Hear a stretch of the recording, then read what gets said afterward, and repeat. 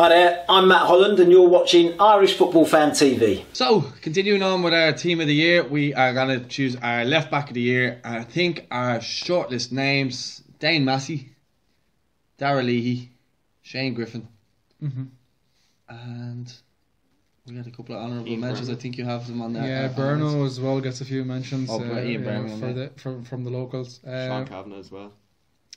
I didn't think he was great. He's more of a winger, in my opinion. I think he was just thrown at left back. Yeah, he was put there after Trevor got that ACL injury. And now, had he been in the team, I think he might have won. Yeah, well, sure, he got Young Player of the Year last year, so he was. All Rovers fans thought that before Graham Burke went over, that Trevor Clark would be the next person to cross the water because how promising his 2017 season was. But yeah, so Sean Kavanagh at Fulham was a left back for a while. But then, as he came back, later in his career, when he started getting loaned out, he started being a left mid, and he came to Rovers. And as we've seen, he's a great left foot, so left mid was a suited position. But due to Luke Byrne and Trevor Clark being injured, Sean Kavanagh went back there, and he didn't perform badly. So he didn't perform to make me go wow. Yeah, he's not one of the best. It's not team of the year for me. Yeah. Without being disrespectful, I think there's other left backs that have done kind of more consistent over the course of the season. I think Jarvis done well whenever he was needed to come in and cover Dane Massey at Dundalk. I thought he done quite well. I would have Dane ahead of him. Obviously, and got into the team of the year was Darragh Leahy, and I thought he was fantastic.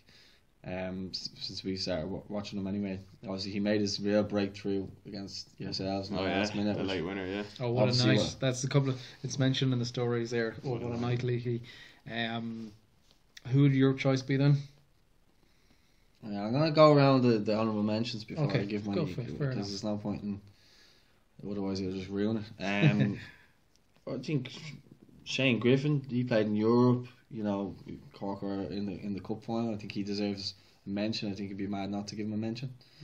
Trying to think of who else playing left back. Burmo's a very good player.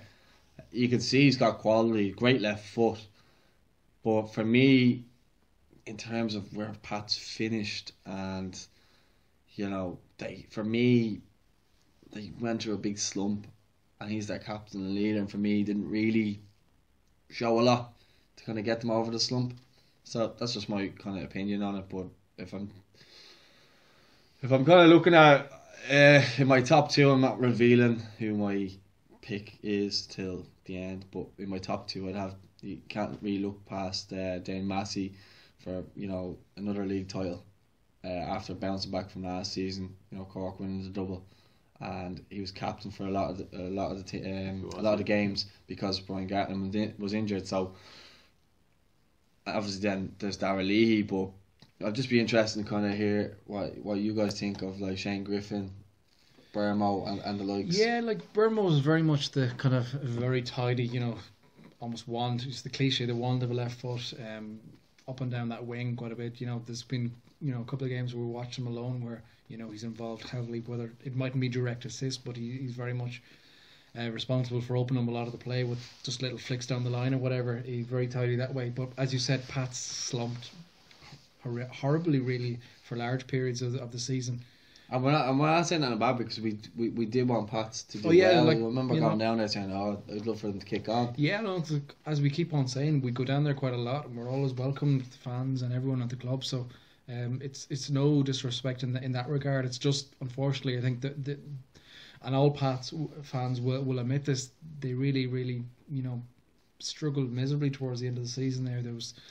We've been down there some nights where it's just been doom and gloom whatsoever. There's people leaving early, there's small crowds.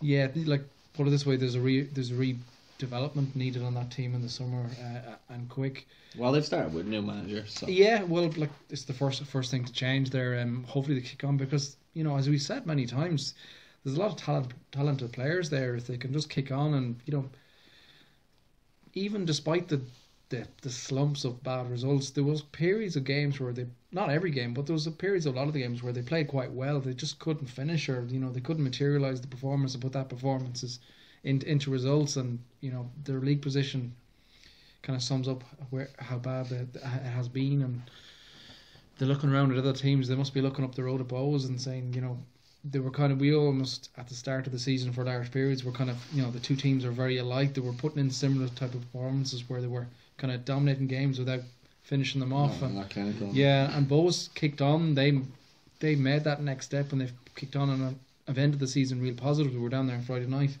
Very positive results. You see all the fans on the pitch afterwards. It's Pats need that kind of step like that, and hopefully they'll get it in the summer. If you go back, obviously we try and stretch it out for a bit of debate, but it's hard to go past the two in Leahy and Massey. I think you're going to struggle really to stretch it out along the debate any more than that. What's your opinion, Luke? You can't really argue with the top two. Dane Massey is solid as usual, and Darragh Leahy came to the scene and got in the team. So that's really what you got to say. He's a cracking player. For such a comeback from England and make that impact on the league, only few players do. We've seen lots of players come back and really the league's eating them up, but Darragh Leahy's really taken it in his stride. And then you have to mention Shane Griffin, because that title winning season last year he was unbelievable. But this season it was sort of the same story for Cork. Really, it was good, but it wasn't great. And then but inconsistency. Inconsistency, yeah. Even though you look at their performances in Europe, and it was not really what it should have been. It was a bit disappointing. And then obviously Ian Birmingham is a great left back, and you saw all the money Pat spent in the winter and all the players they signed, Kevin Toner, and they looked like they had a solid team coming in. They could be challenging, but it didn't materialise. And as we know, Ian Birmingham was captain. He played well, but it wasn't outstanding like the likes of Dane Massey. And there was never a wow moment there. Really, it was really one step forward, two steps back in a sense. It was one good result, and the next week it'd be disappointment. And the league position says that at the end. And you look at Bows, they probably working off a lesser budget than Pats, and what they did with their squad, such a young squad, and it's just disappointing really if you're a Pats fan. You expect better.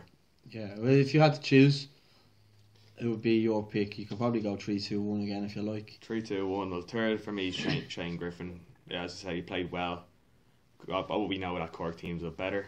Dane Massey, solid league winning left back. He's been every week doing a shift. Captain for a majority of the season. But overall, Darragh Leahy, he's really come on the scene and wowed me particularly. So yeah, Darragh Leahy gets it for me. Did you wow you with that goal? I definitely would. A lot of pro response. I didn't wow you. No.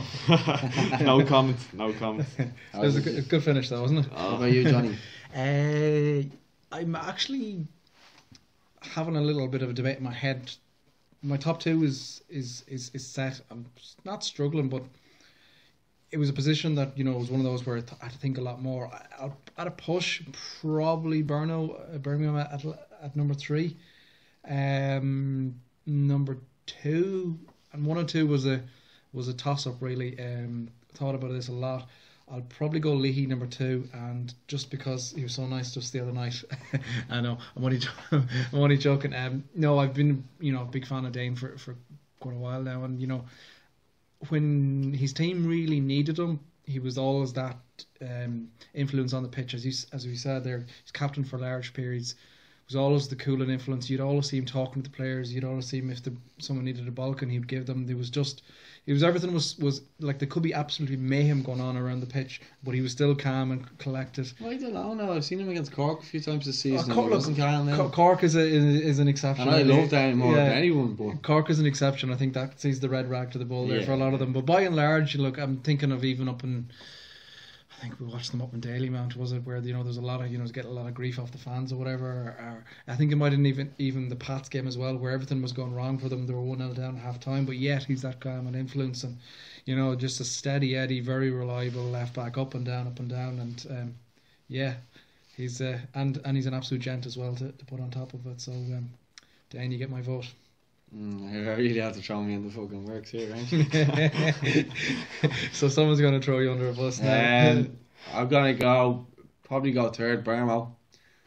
Just because I haven't seen Griffin a lot, and when the moments that kind of stood out for me and the games I kind of watched him in any kind of big enough game, he kind of got roasted. Like Dan O'Kelly made a show of him at I was Bowes, thinking of that, yeah. and against Rosenborg he got made a show of as well. So they were two high profile games that kind of stick out in my head. Yeah. Whereas when I watched Burma, he always looked comfortable, and he always kept the ball regardless. He'd always give it simple, or if he needed to, he could use the wand, as you say, and find a red or blue jersey. So I go with that.